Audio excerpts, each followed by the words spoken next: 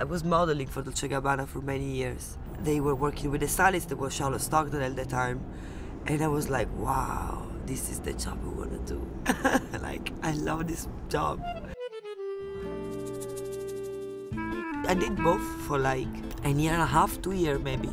And I was basically putting every money I was making on modeling, on shipping the clothes. It was so expensive. I remember Saint Laurent because they had very heavy shoes. At that time I went to UPS, they weighed the box with the shoes. It was like 4 milioni di lire. For me it was a fortune at the time. The next shoot I returned myself. Like everything to Paris with the train, like 6 hours, and then a taxi. It was like terrible. I kind of work my ass off, to be honest with you, and people don't get it.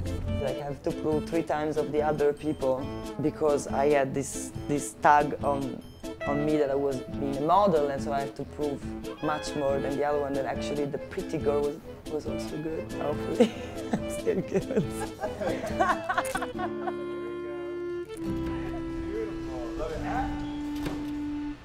I have a lot of influence, but not one only person or one only aesthetic.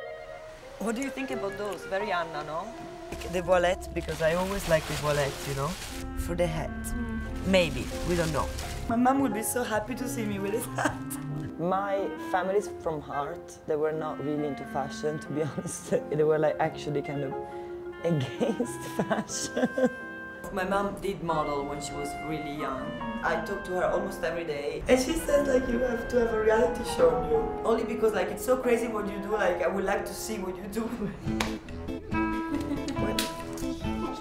Cut the scene, now! Being a stylist is also like, you really need to do everything to make the picture happen, you know? Like, that's the school that I learn with Anna Dello Russo and then with Franca Sozzani. I have to say I've been lucky. I get amazing teachers. I met Anna Dello Russo in a club and she was like, hey, I'm doing a shoot for Italian Vogue tomorrow, do you want to come? I was like, what? And she would tell me, like, can you bring your own clothes? And me the next day were like, dude, I'm shooting for Italian Vogue and I have to bring my own clothes. I started with L'Uomo Vogue for many years.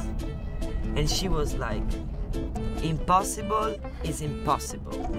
Danzo des Six, like, you have to make it happen, no matter what. Someone move the clock. So, it's tough,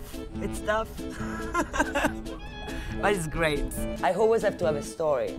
In my head, a girl, 2 girls, because I love the fact the time when girls are 2, because the friends go in an imaginary flower tree street. Of course, like, over the top, like fashion, and they dressed up to go there.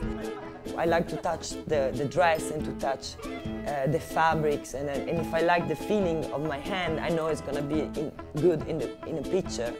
Start with that one. And sometimes you start from the shoe, or you can start from the bag, or maybe you can start for a pair of earrings, and then you get all the looks together, maybe, and you have to kind of like play around, and it's a very fun process. I loved it. Yeah, I loved it. I done this was more than 3 years ago.